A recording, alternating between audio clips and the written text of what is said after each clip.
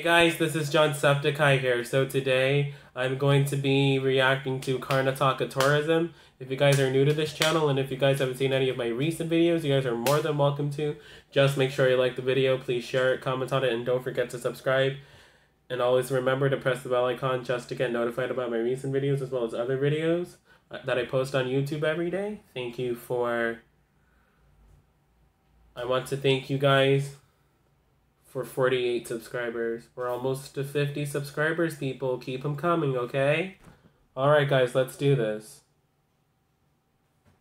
Let me turn the volume up a little bit. India is renowned the world over for its unity in diversity. And there is one state that exemplifies this par excellence. Karnataka, really beautiful. One state that plays home to multiple worlds, thriving together in harmony. One state that has become a hotbed for tourism, because no matter what colors your world, you'll probably find it here in Karnataka. Really beautiful. It almost looks like the Washington, D.C. state of India. The film aims to capture the glory of the many worlds that call Karnataka home. From ancient history to breathtaking geography. Wow, from the Western Ghats to the Western coastline. From cultures that have stood for centuries to modern cosmocultures. From bustling metropolises to pristine nature. Wow. From a thriving economy to heartfelt hospitality. Oh. There's always much love there. Whatever you seek, whatever your interests, there is something for everyone in Karnataka. That's real, even me? Some of the most powerful empires of ancient and medieval India thrived on this very soil. Monuments that pay tribute to the glory of these erstwhile empires are amongst the most popular historic attractions in the world. Hampi is one of the most sought-after destinations, with its UNESCO Heritage Tag and dating back over 500 years. While Badami and Pattadakal are glorious epitomes that date back over 1,000 years. The intricate workmanship of the Vijayanagar empires and the Chalukya dynasty can still be witnessed after all these centuries. Belur and Halebid are world famous too for its architecture, craftsmanship, and rich heritage. A fitting tribute to the Deccan style of architecture is the over 400-year-old Gol Gumbaz in Bijapur. It looks like the Taj Mahal. Like the largest monolithic statue of the Gomateshwara at Shravanabelagola, there are cultural and religious centers that still attract devotees from the world over. Wow.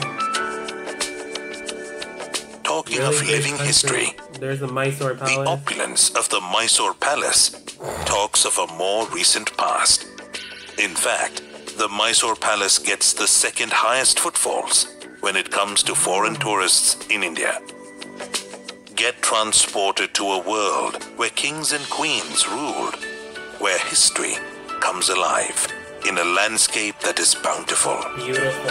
I haven't reacted to Indian. Talking of landscapes in what is the 7th largest state in India, the variety is nothing short of breathtaking. Yeah, so is Tamil Nadu. Nurtured by the nourishing waters of the Krishna or Bhadra and the Kaveri and their many tributaries that make for some of the most beautiful waterfalls in the country.